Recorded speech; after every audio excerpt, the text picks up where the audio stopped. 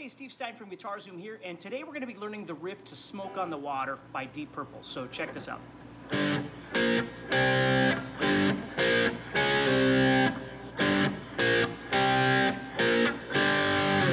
Alright, so what I'm playing here is the 5s on the 4th and 5th strings right here, and I'm actually picking those. I'm doing what's called hybrid picking, so I'm picking the 5th string with my pick and the 4th string with my thumb. Now you could finger pick this, you could use a pick for both of them, whatever works for you.